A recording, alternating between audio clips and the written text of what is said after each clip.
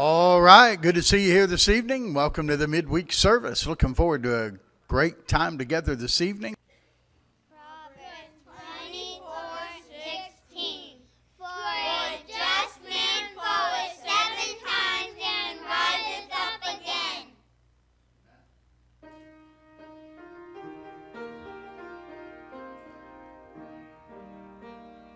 I'm gonna sing and sing and sing and I'm gonna shout, shout, shout. I'm gonna sing and I'm gonna shout.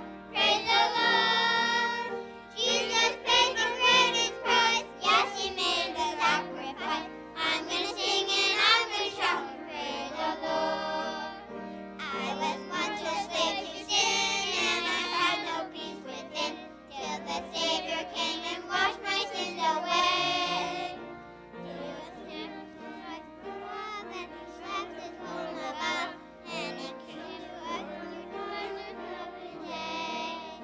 I'm gonna sing and sing and sing and I'm gonna shout, shout, shout. I'm gonna sing and I'm gonna shout.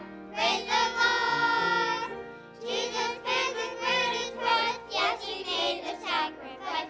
I'm gonna sing and I'm gonna shout. Praise the Lord. Jesus showed His world His love when He left His home above, and He came to earth to die on Calvary. When the sacrifice was made and the price was fully paid, Jesus was the victory. I'm gonna sing and sing and sing and I'm gonna shout, shout, shout. I'm gonna sing and I'm gonna shout. Praise the Lord. Jesus paid the greatest price. Yes, He made the sacrifice. I'm gonna sing and I'm gonna shout. Praise the Lord. I'm gonna sing and sing and sing and I'm gonna shout, shout, shout. I'm gonna sing and I'm gonna shout. Praise the Lord.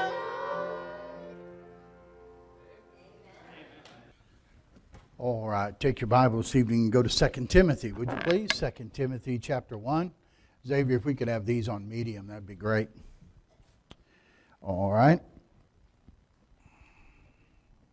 2 Timothy chapter 1. We're going to begin on verse 11, and I'll read through the end of the chapter. Verse 11 says, Whereunto I am appointed a preacher, and an apostle, and a teacher of the Gentiles. For the which cause I also suffer these things. Nevertheless, I am not ashamed, for I know whom I have believed, and am persuaded that He is able to keep that which I have committed unto Him against that day. Hold fast the form of sound words, which thou hast heard of me, in faith and love which is in Christ Jesus. That good thing which was committed unto thee, keep by the Holy Ghost which dwelleth in us. This thou knowest, that all they which are in Asia be turned away from me, of whom are Phygellus and Hermogenes. The Lord give mercy unto the house of Onesiphorus, for he oft refreshed me, and was not ashamed of my chain. But when he was in Rome, he sought me out very diligently, and found me. The Lord grant unto him that he may find mercy of the Lord in that day. And in how many things he ministered unto me at Ephesus, thou knowest very well. Father, add your blessing now to the reading of our scripture tonight. And as once again look at this first chapter of 2 Timothy, help us to glean tonight the truths that you would have us to glean. Holy Spirit, speak to our hearts as we go through these verses and what Paul wanted to stress to Timothy and what prayerfully you will stress to each one of our hearts. Help us, we pray in Jesus' name. Amen. We talked tonight about making a difference. And here in 2 Timothy, Paul's last epistle before he dies, he's beheaded. And we talked last week about 7 tremendous themes that he wanted to make sure Timothy would stay with. And tonight, we'll talk about how would you want to be remembered. Someone said, if you want to know how much you'll be missed when you're gone, stick your finger in a bucket of water and then remove it. The hole that's left will be how much you're missed.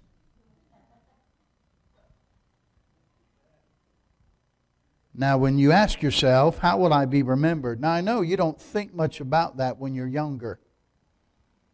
But as you grow older, you begin to think about that. And I'm sure as Paul was getting where he was in his life, he's thinking about his remembrance and what would he leave behind as a legacy for his life. In other words, if you died tonight and your funeral was later this week, what would people say about you? What would they say about your life? Let me sharpen that up just a little bit.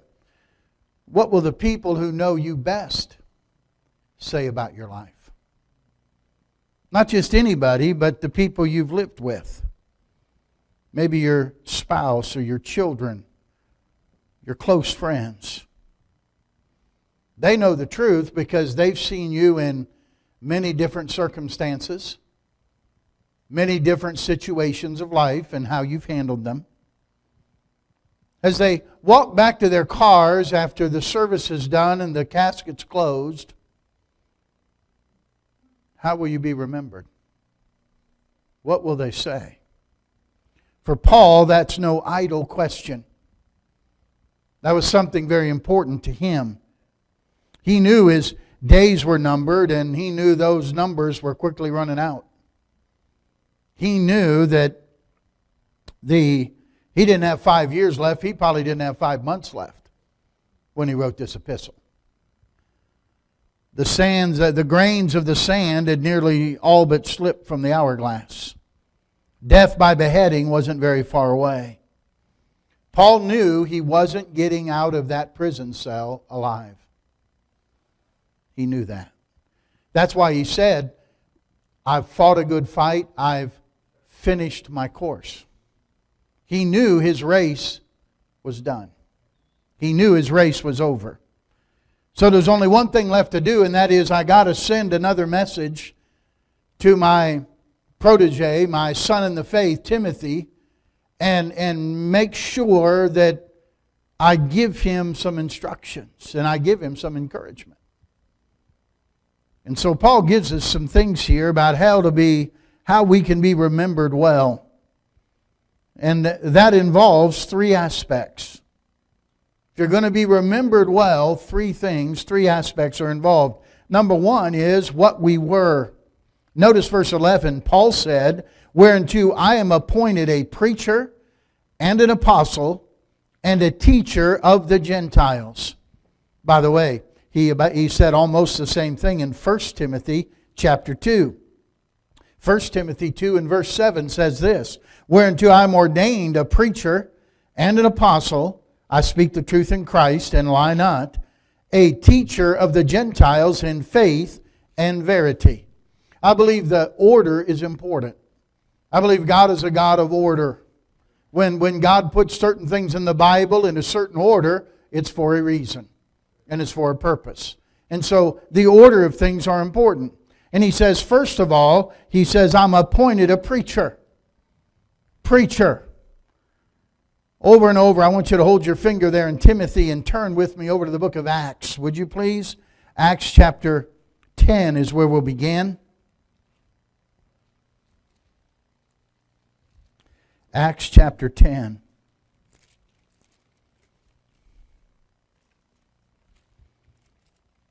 Notice with me, if you will, in verse number 42.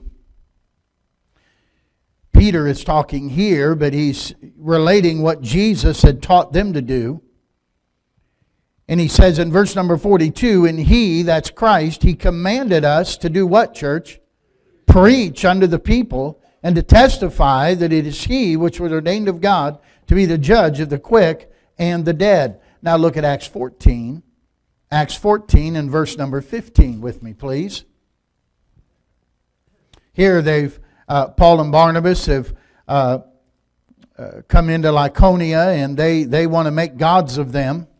And so when the apostles understood that, in verse 14, they rent their clothes, they tore their clothes and ran in among the people, crying out, here's verse 15, and saying, Sirs, why do ye these things?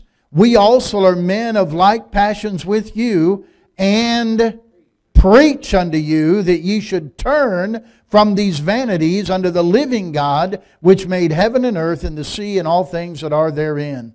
preaching to you. Notice chapter 15 and verse number 21.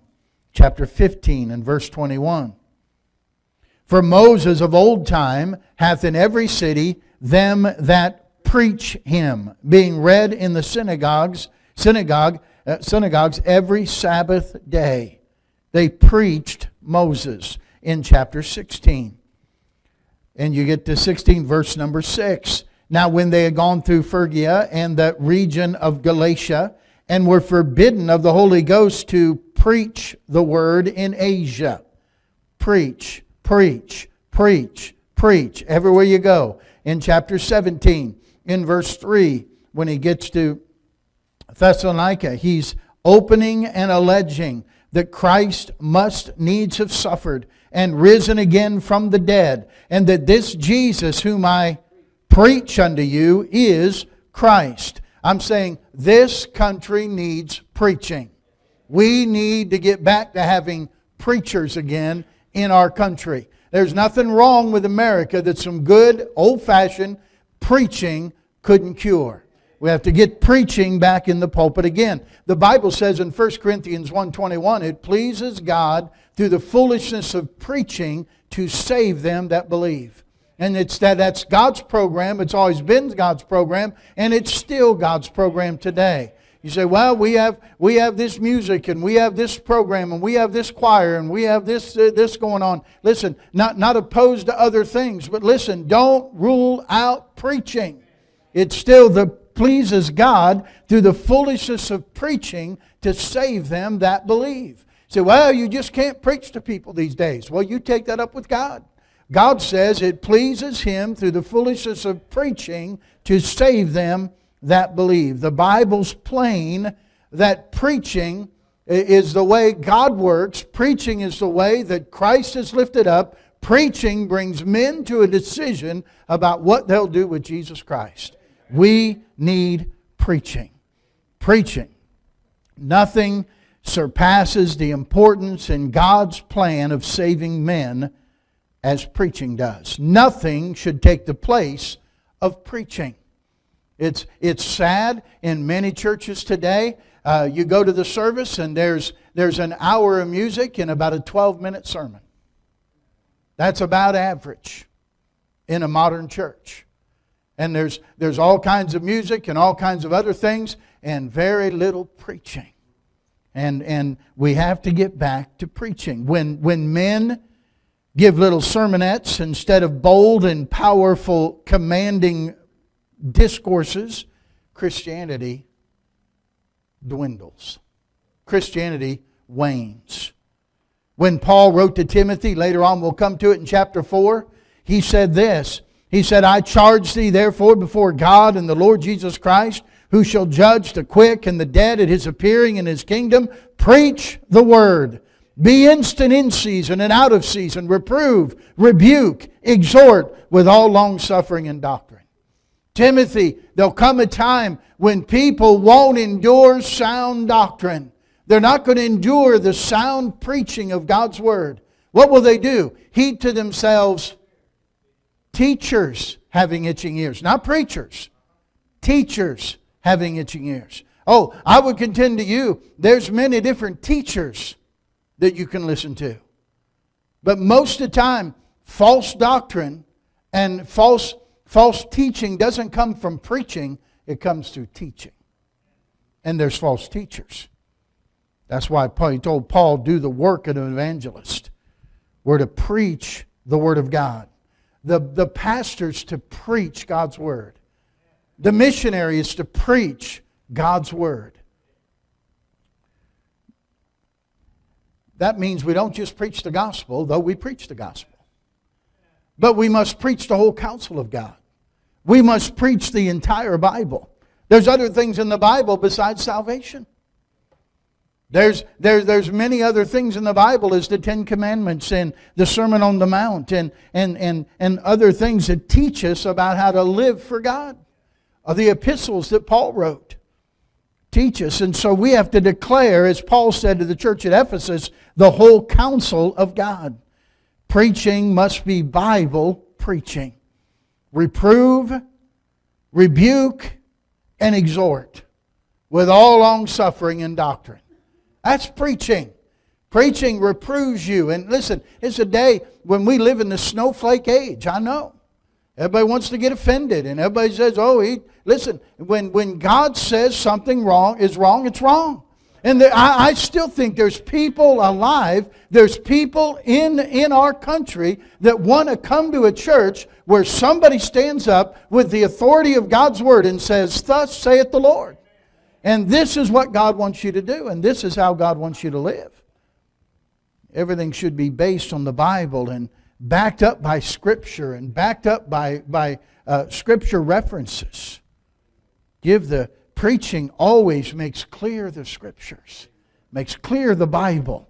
Certainly there's room for illustrations and there's room, but those are secondary to the Scripture, secondary to the Bible. And so the Word of God must preeminent in preaching. The very first thing Paul always mentions is, I'm ordained or I'm appointed a preacher of the gospel. You know, the second thing he mentions over in 2 Timothy is he said, I'm appointed a preacher and an apostle. Now you remember there were two qualifications for an apostle. Number one is they were sent out by who? Jesus Christ. They were sent out by Jesus Christ. That's what you had to be an apostle. And number two, you had to have seen the resurrected Christ. That's why, I don't know if you caught it or not, in 1 Timothy chapter 2, verse 7, if you look at it, when Paul said, whereunto I am ordained a preacher and an apostle. Well, after that, some people might have raised their eyebrow and said, you're a what? Huh? You're an apostle? You were sent out by Jesus and you saw the resurrected Christ? Notice what follows that statement of apostle is a parenthesis. Personal note from the author to the reader, and Paul says, I speak the truth in Christ and lie not. You had to put that in there to make sure they knew. I'm not making up stories here. Okay? He was sent out by Christ. How do you know that? Look at Acts chapter 9, would you please? Acts chapter 9. This is the place where Saul was converted on the road to Damascus. The Lord is talking to Ananias about going to the house of Judas on the street called Straight and asking for Saul of Tarsus. And verse number 15, it says, But the Lord said unto him, he's talking to Ananias now, Go thy way, for he is a chosen vessel unto me, to bear my name before Gentiles and kings and the children of Israel. Who's sending Paul out?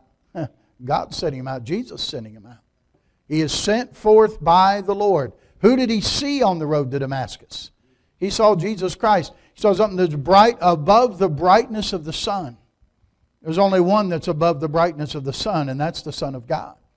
And so Jesus appears to him, and he sees him there on the road to Damascus. That's why Paul said that he was an apostle, has one born out of due time.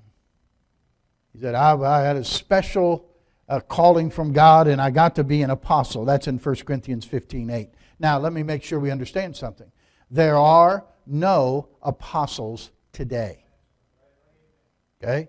No one has been personally sent out by Jesus Christ. We have because of His Word, but nor have they seen the resurrected Christ. Okay? So there's no apostles today. Oh, I heard somebody on TV and he was apostle so-and-so. Well, that's what he calls himself, but that's not a Bible apostle. Okay? There's no apostles today, period. All right, so we have he's a preacher, he's an apostle, and then he says, I'm a teacher of the Gentiles. I'm a teacher of the Gentiles. Now, go back to 1 Timothy chapter 3 again, would you please? 1 Timothy 3, Paul writes to Timothy and says, this is a true saying, if a man desire the office of a bishop, he desireth a good work. A bishop then must be blameless, the husband of one wife, vigilant, sober, of good behavior, given to hospitality, apt to what? Teach. Apt to teach. We already said the first responsibility of the pastor is to preach. Preach the word. Okay? But it doesn't mean you don't ever teach. It means you're apt to teach. It means you're able to teach.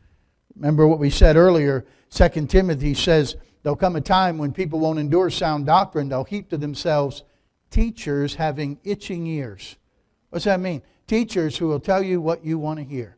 You ever have an itch you can't get to? Huh? Down your back or somewhere back here, and finally you get somebody close to you and say, hey, itch me right here. Get my wife, here, no, up a little bit, over a little bit. Ah, that's it right there. Doesn't that feel good when they hit the spot? I mean, that's it. That just feels good. That's what he says people do with preaching. I don't want to hear that guy. He's negative. I want to hear that guy. He's a downer. I don't want to hear that guy. He's too hard. Huh? Tell me everything's going to be okay. They all put their fingers like that. That's important, I guess. So, everything's going to be all right. And you smile real pretty at the camera. And everybody comes and they just tell me tell me I'm okay, you're okay, my ship's coming in, my day's coming, my breakthrough's going to be here, God's on your side and He's all for you and you're going to have a great week this week and let's go out there and get Him and don't be discouraged by anything that happens. God's on your side and it's going to be victory and let's go get Him. And everybody claps and cheers and out they go. And what'd they get? Nothing. They just got scratched where it itched. That's all that happened. Aren't you glad you came tonight? Huh? Isn't this wonderful? Let's keep it apt to teach, able to teach, but let's major on the preaching of the Word of God. So the first thing he's reminding Timothy, how you're going to be remembered? What you were. Paul said, I want to be remembered as a preacher, an apostle, and a teacher of God's Word. That's how I want to be remembered. I think that's how we remember Him. But secondly, notice this, back in 2 Timothy chapter 1, here's the second aspect of how to be remembered. He said in verse number 13, hold fast the form of sound words which thou hast heard of me in faith and love which is in Christ Jesus. Hold fast the form of sound words. Those words hold fast means to be unmovable, are to be firmly fixed. To be fastened or to be fixed on the sound words that you've heard from Paul. Now he says something like this later on too in chapter 3. Would you look there with me please? Chapter 3 and verse 14. 2 Timothy 3 and verse 14. Do you see that? He says, but continue thou in the things which thou hast learned and hast been assured of, knowing of whom thou hast learned them, that from a child thou hast known the Holy Scriptures, which are able to make thee wise unto salvation through faith, which is in Christ Jesus. He's urging him to hold fast, be firmly fixed on the words that you've heard from me and that you've heard from your mother and your grandmother. They taught you the Word of God. They taught you the things of God. Saying, Timothy, hold fast to those words. And you do that by faith and love, which are in Christ Jesus. First is faith. So how do you hold fast those words? You do it by faith. What is that? Believing they are the words of God.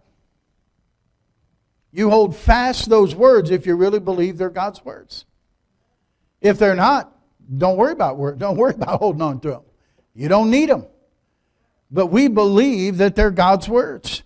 We believe that all Scripture has been given by inspiration of God and is profitable for doctrine, for reproof, for correction, for instruction in righteousness. We believe every word. This doesn't just contain God's Word. This is God's Word. Every word belongs to God and is God's Word. Now, I don't just believe God has inspired the Word. I believe God has preserved His Word.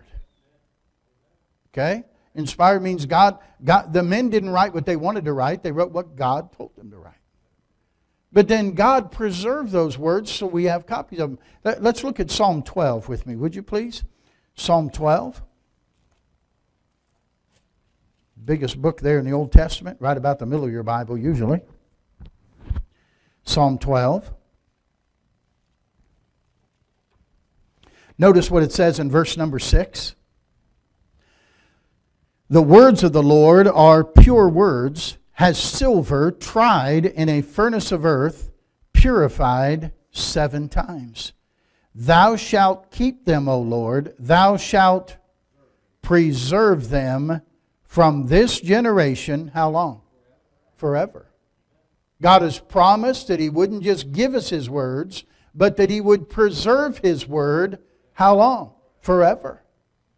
Jesus in the New Testament in Matthew 4 and verse 4 says, Man shall not live by bread alone, but by every word that proceedeth from the mouth of God. Now, God says He'll preserve His word forever. Jesus said we're to live by every word that proceeds out of the mouth of God. Now, if that's the case, where is that? Where did God? Do we have every word of God?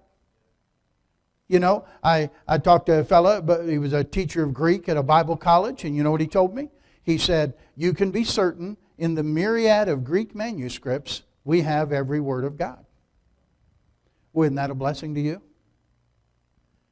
Now, it might be a blessing to Brother Mike if he can read Greek. But most of us, we're out of luck. If that's where the every word of God is, you know what we have to do? We have to rely on Mike to tell us what God's words are. And for years, that's what the Catholic Church did. They didn't want people to read the Bible. They said, we'll tell you what the Bible says. You don't read it yourself. Some of you Hispanics back there, you grew up Catholic. Am I right? Philemon? True? Didn't encourage you to read the Bible, did they? No. God preserved His word. Now, if Jesus says we have to live by every word, then where is it? See? We believe He's preserved His word, He's kept His word, and He's preserved it for the English-speaking people in your King James Bible. That's why we use the King James Bible. We believe, listen, I respect you if you use some other version of the Bible and you believe that is God's preserved word. I'd have respect for that. But here's the problem. Things that are different are not the same. Isn't that profound? But when you have, I think the last count there was over 200 different English versions of the Bible. Well, they're all different. And part of that is, by the way, part of that is money. They all have a copyright on their Bible, so they can make money on it. You can take King James Bible. Now, as long as you don't have a note Bible, if you have a Bible with notes in it, those notes are copyrighted. But I just have a regular Bible here, no notes in it, except markings of mine in the margin. But I could lay that down on a copier, put it all together, and sell it, give it away, do whatever I wanted. I'm not breaking any laws. King James Bible is the only Bible that lets you do that. No other version of the Bible will let you do that. They all copyrighted it, so you can't reproduce it without paying them money. God's preserved His word.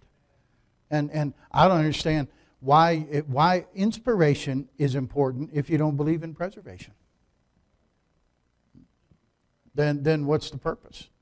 Why believe God breathed every word if He couldn't keep every word? It doesn't make any sense to me. So and say, you believe it? Yeah, I believe it by faith. By faith, I believe that. Okay?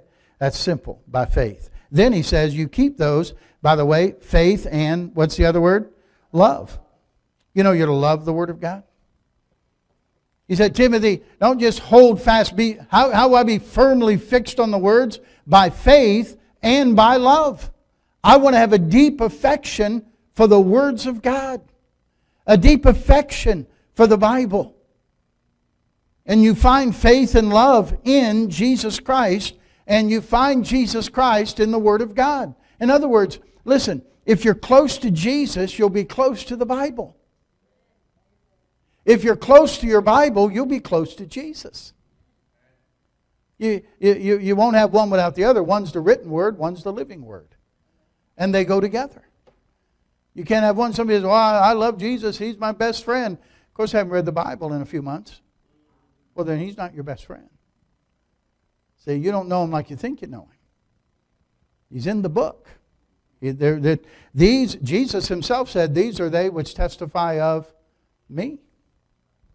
This is why you learn about Jesus. You won't have to wear bracelets thinking, what would Jesus do? If you know the Bible, you'll know what He'd do. You'll know what He'd do because you'll know Him. Leave behind, think about this, leave behind faith and love for the words of God. Faith and love for the words of God. That's more valuable to leave behind than leaving behind stacks of money for your children or property for your children. Leave them all the material wealth you want in the world, but if they don't have an inheritance of faith and love in the Word of God, you're just leaving behind a corruptible inheritance.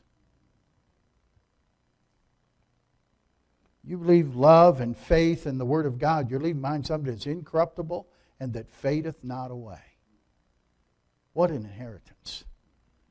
What I thank God for, and it was amazing a while back, I think it was about a year ago, that we went up to Amish country and went through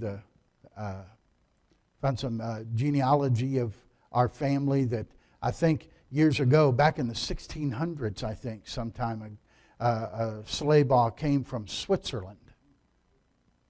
You know what he came with, Brother Reed? He came with a songbook.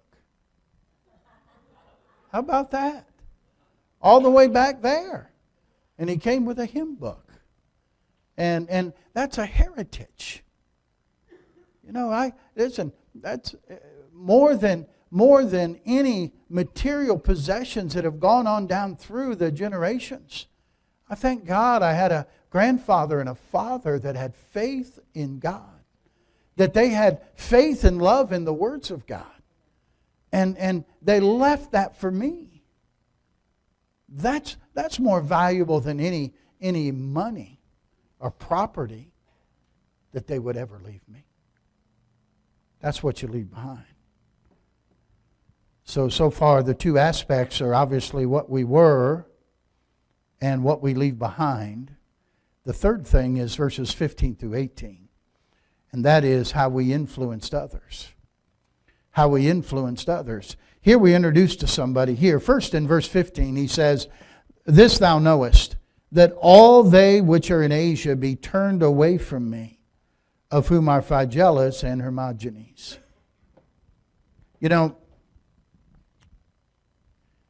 Every one of us either help others or hurt others by the way we live. Every day, we either help others grow closer to Christ or we hurt them from growing closer to Christ. Paul here talks about first those who are hindered or hurting.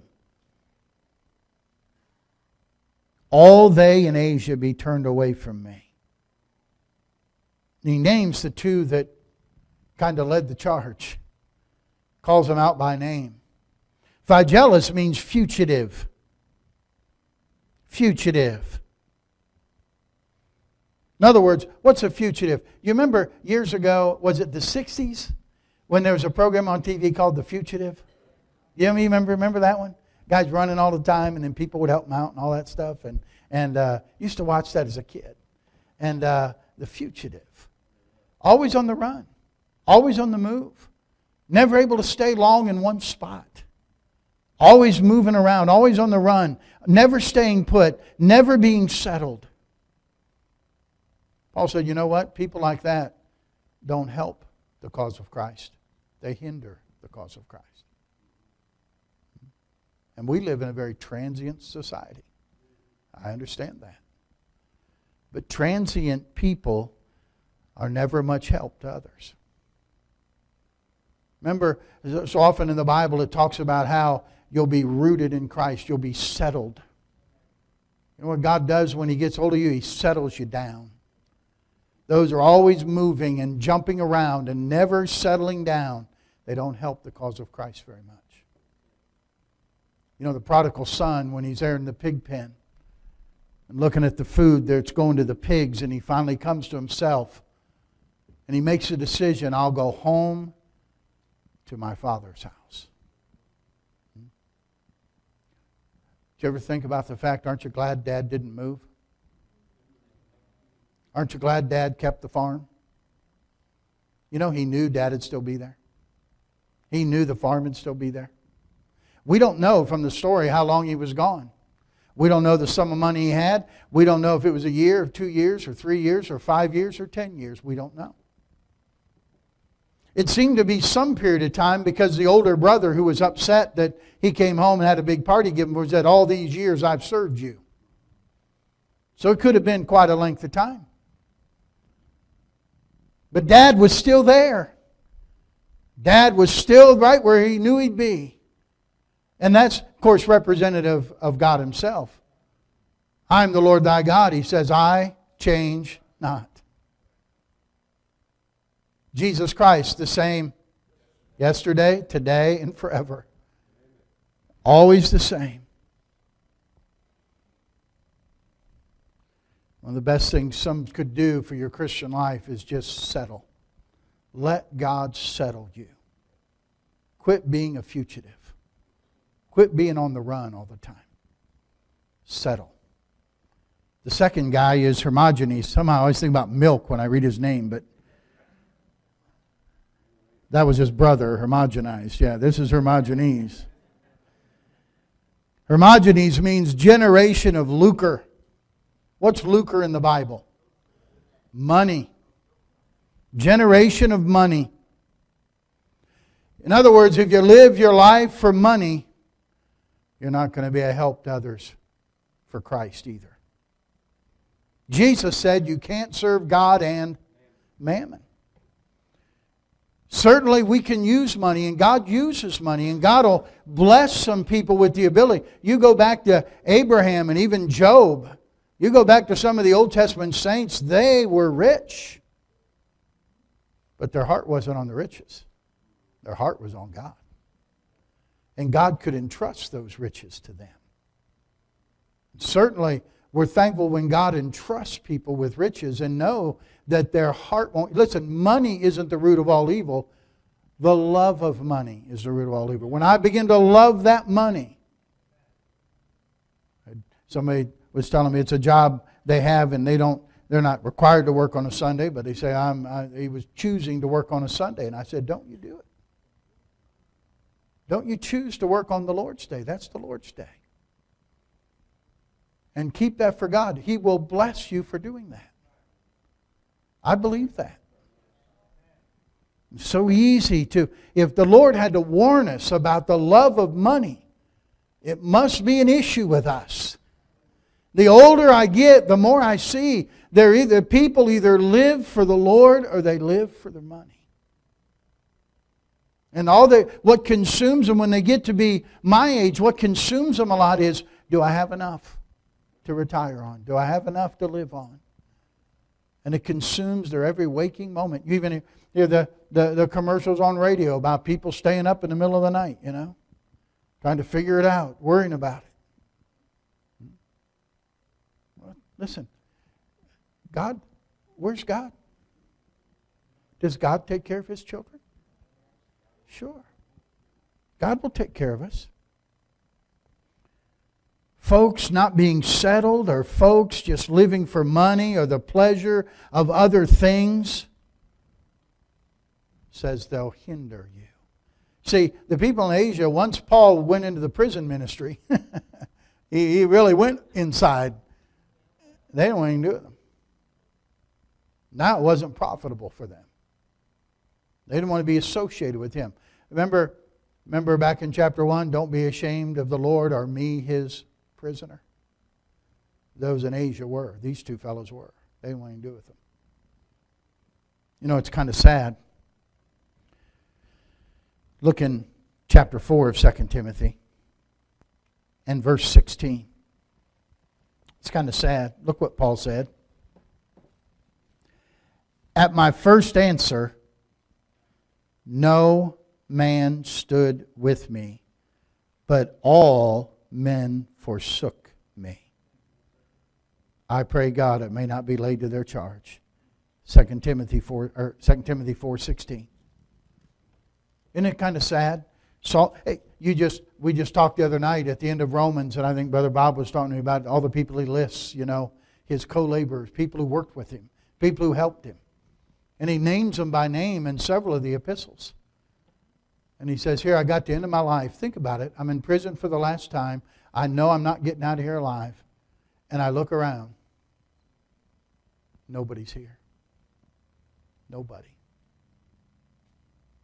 How many times have we heard people say, I'm always talking to people when they're sick. I'm always helping somebody out when they need help. And then when I need help or I'm sick, nobody calls me. Nobody sees me. I guess you're in good company. Paul had nobody. No one. If it can happen to Paul, I guess it can happen to you or me. These men were probably just fearful at the cost of standing with the Apostle Paul. Kind of like the disciples when, they killed Jesus and then they all locked themselves in the upper room. Figured they're going to come for us, they're going to have to break the door down anyway. No, none of them wanted to be seen. They were afraid they'd be next. That's why Paul said, I pray it won't be laid to their charge. He's not speaking judgment against his deserters. He didn't let it hinder his spirit. He prays for God to be merciful to them. Can we learn something from this? Listen, I don't think this is in your notes. If you seek affirmation and support from other people, even other Christians, when you go through a difficult time, you're going to be disappointed. You see what Paul said back in verse 16 of 2 Timothy 4? When he said, I pray God that it may not be laid to their charge. No one's with him. But verse 17 comes, doesn't it? Notwithstanding, the Lord stood with me and strengthened me. Who's going to be there when you think, hey, nobody, where is everybody? How come nobody cares about me? How come nobody calls me? How come nobody sees me? Hey, the Lord is with you. He has promised, I will never leave you nor forsake you. The one to strengthen you, the one that will never disappoint you, the one that will always be there is the Lord Jesus Christ. Earthly friends may prove untrue, but Jesus never fails. Oh, if we'd get a hold of that. The Lord stood by me. That's the key right there. That's the hindering. Now let's look at the helping. This is a blessing. Onesiphorus. He's a great man. Only mentioned twice here in Timothy in the whole Bible. But he's a great man. Yet I've never met any family that named their boy Onesiphorus.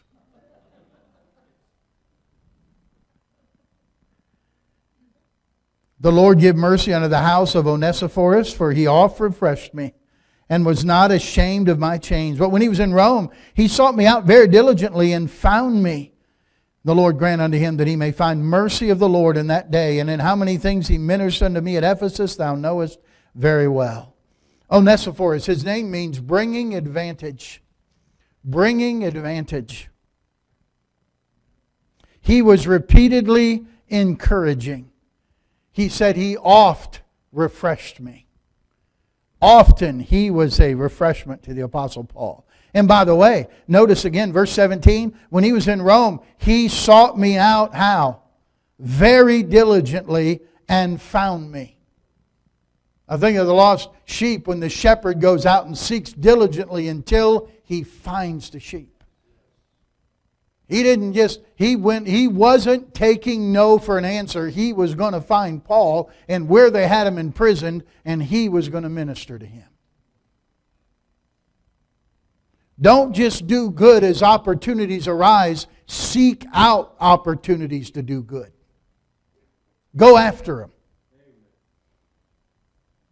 Is there somebody that you ought to hunt up or hunt down and cheer up? Go looking for him. Give him some cheer.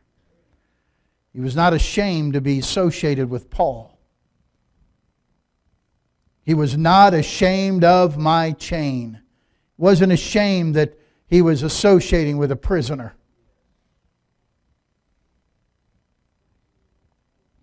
We're reminded that a friend loveth at all times.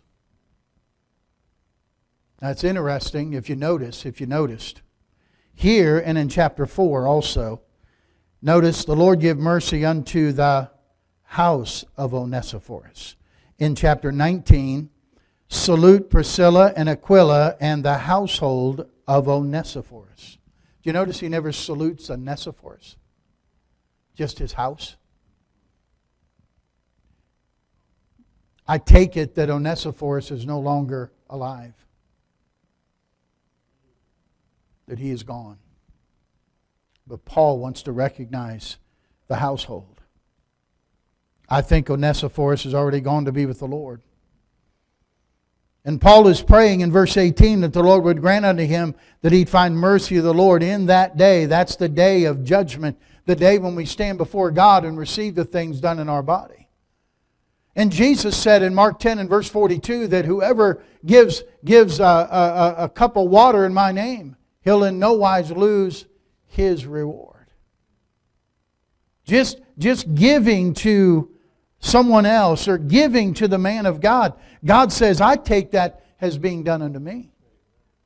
And you will be rewarded for that. And no one, you know the great thing about it? No one else has to know. One of the sad things that Facebook has done. I heard today on the news. If Facebook were a nation, it would be the largest nation on earth. There's I think 2.5 billion people that log into Facebook worldwide. But you know one of the sad things about social media, whether it's Facebook or Instagram or Snapchat, all these other things, you know what it is? People do good things and they don't keep it to themselves. They do something good, they do something nice. You know what they want to do? Put it on social media. Why? So everybody can say, oh, you're so nice. Oh, you're so giving. Oh, you're always so thoughtful. But you know, Jesus said something about those who do what they did to get the praise of men. And Jesus said they have their reward. That's it. Oh, it's nice if you want to enjoy that. Or you look and say, well, how many people liked what I did? How many likes did I get? How many comments did I get? Wouldn't it be great to just have some people that will be good to other people and help other people and do good to the servants of God and not tell anybody about it? And one day, have the Lord give them the reward. Don't settle for the reward here when you can have it from the Master. When you can get it from God and say, well done, thou good and faithful servant. Enter thou into the joy of the Lord. Onesimus, I'm sure, got a reward. One of those guys in the Bible you don't hear much about. But he was a blessing to the Apostle Paul when no one stood with him.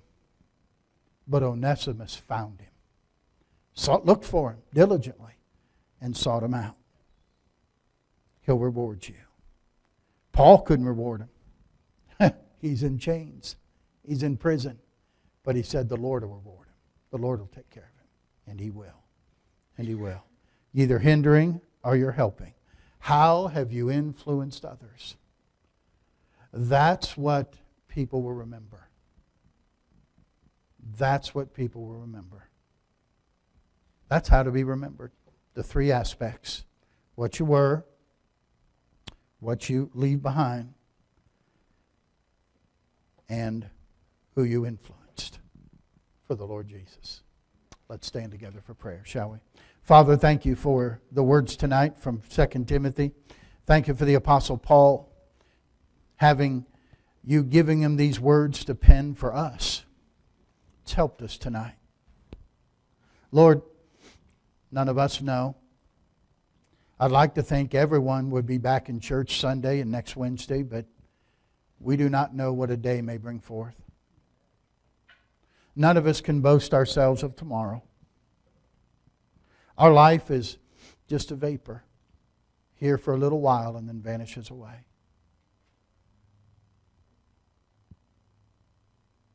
I I think that songwriter was pretty accurate when he said, only one life, so soon it will pass, and only what's done for Christ will last. I think he knew what he was talking about.